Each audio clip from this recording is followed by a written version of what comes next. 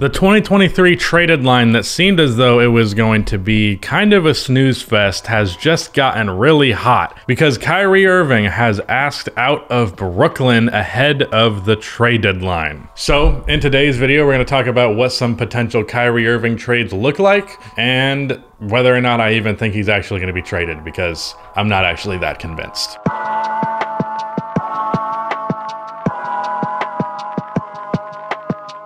Real quick, if you end up enjoying this video, then drop a like because you liked it. It makes sense. Also, subscribe for more of this content. It is going to be becoming more frequent, I assure you. Let's just get this right out of the way. The first and obvious team to talk about is, of course, the Los Angeles Lakers.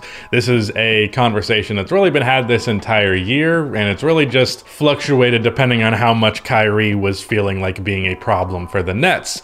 And it seems as though he feels like being a problem once again. So first and foremost, let's talk about a potential Kyrie Irving trade to the Los Angeles Lakers. Now, obviously, this is going to be Russell Westbrook filling in the salary, and then from there, I would imagine the Lakers probably put in a 2027 or 2026, whichever year the pick is. One of those first, the lesser of them, and maybe put some sort of protection on it. In terms of Kyrie Irving's trade value, I don't actually think it's going to be very high, given that he is on a one-year contract and he can just leave whatever team trades for him. Not to mention the baggage that comes with Kyrie, and I'm not just talking about his handle. So with that being the case, I just want to put that out there that these trade packages are probably not going to look that big, because I don't expect that if he does get moved, it is going to be anything big. And frankly, because of that, I would not be shocked if the Brooklyn Nets decided, screw it, we'll just have Kyrie for the rest of the year, and whatever happens in the offseason happens in the offseason. Frankly, that's why I think there's a huge chance that he doesn't get moved. But back to the Lakers conversation.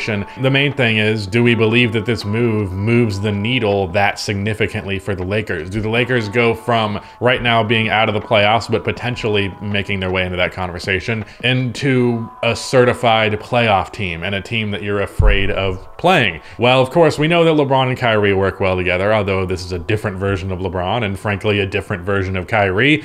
Dealing with those three offensively, him, LeBron, and AD, obviously, that's three guys who can drop 30 on any given night without much of an effort. So already probably, is that not the best big three in the league? Because I can't think of one that's better, because regardless of what you have to say about Kyrie off of the court, he's still quite good. So if he's actually going to show up for these games, the Lakers do look like they could be quite scary. Now, if I were a betting man, I would say that they don't quite put it together and don't win this year, but I also think there's a real possibility that Kyrie would re-sign with the Lakers, and from there they could win that year. Putting together a team this significantly at a trade deadline this late into the season, generally not something that ends up working out. Making trades at the deadline usually doesn't actually affect championships by any means. Really, the only one that you can really think of, especially in recent history, would be Marc Gasol on the 2019 Raptors. But generally speaking, teams don't form at the trade deadline and then win. It's possible, but it's not likely. So that's what I would bet if he goes to the Lakers. But as much as the Lakers have been dominating this conversation, I do think there are a couple of other teams in the league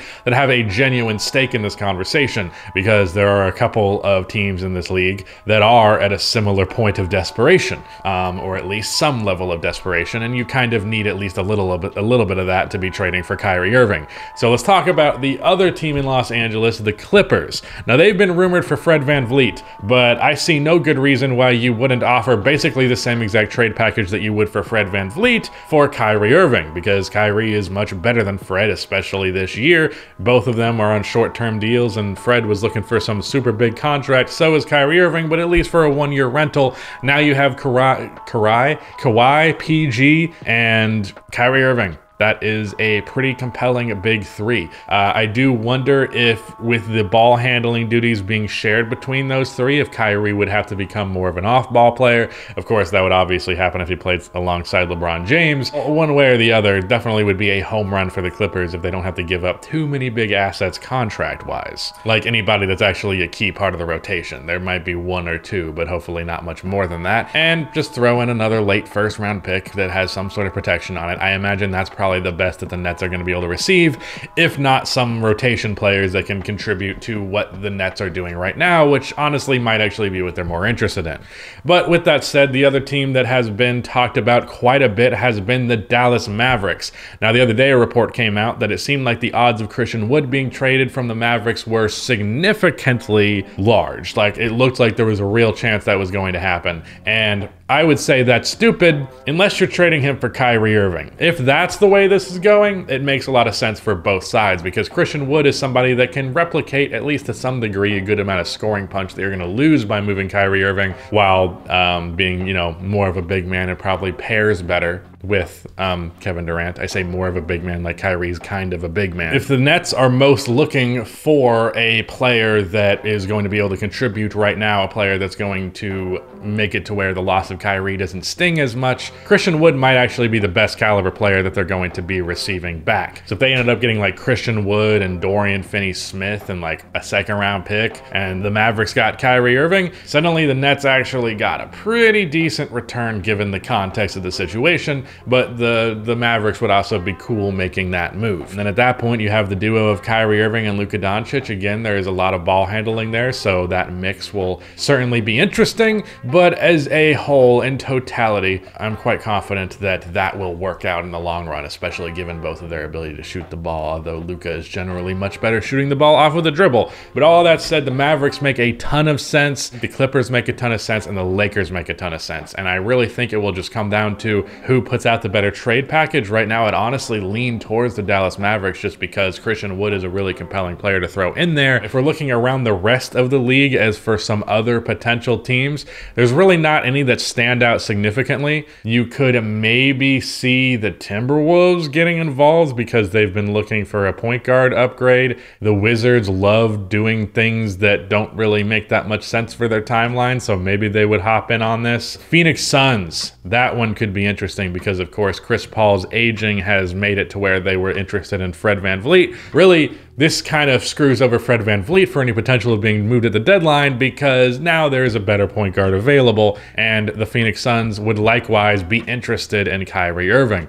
And yeah, I do think if you can pull that off while keeping Chris Paul on your bench, that would be pretty substantial. Would you move DeAndre Ayton in that? Because if you want to guarantee you get Kyrie, just an Ayton Kyrie swap straight up would work. But I feel like you still want to keep Chris Paul. Would you do a Chris Paul for Kyrie swap? I don't think so, but maybe. I don't know. Phoenix is at a very weird point right now. And Chris Paul has been better as of late, to give him some credit for that. But looking around the other teams in the league, I don't see a lot of other teams that make sense other than really those four and really those core three above the Suns. So, with all that said, let's talk about what I think is real important here, which is that there is a serious likelihood that I don't think Kyrie is moving, period. This could very well end up just being a negotiating tactic. We know that Kyrie loves to stir shit up for practically nothing, and in this instance, he actually has something to be a little upset about because he wants a contract extension. Now, I would say look in the mirror as to why you're not getting that contract extension, but that aside, just looking at the straight up situation, I would understand why he would want to get paid that long-term deal. So this could just be a tactic to ensure that he gets a long-term deal. And if that is the case, then he's just kind of stringing us along and wasting our time. Or the Brooklyn Nets are not going to be willing to give him that deal. And what I think happens if that's the case is they kind of just say, look, Kyrie, we're going to play out the year, assuming that Kyrie is not going to be a child and refuse to play. We're going to play out the year. Whatever happens after that, we'll have to see. But frankly, the Nets are in a good enough position as a basketball team to be really good and go on a deep playoff run. And given that possibility, especially with how much of a disaster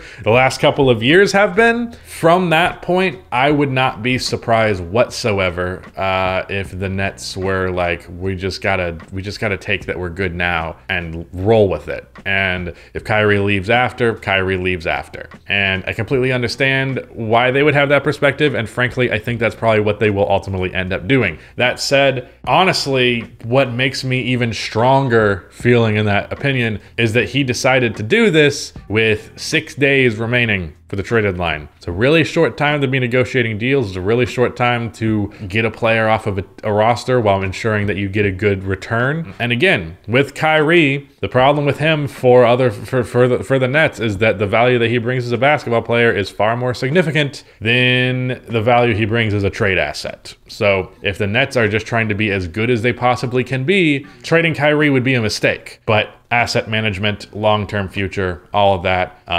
Granted, the return will not affect the future that dramatically, I don't think. I don't know. There's a chance he goes, but if I were a betting man, I would say that Kyrie is still in Brooklyn on February 10th. But yeah, that is it. Shout out to Rudy for editing this video, and goodbye.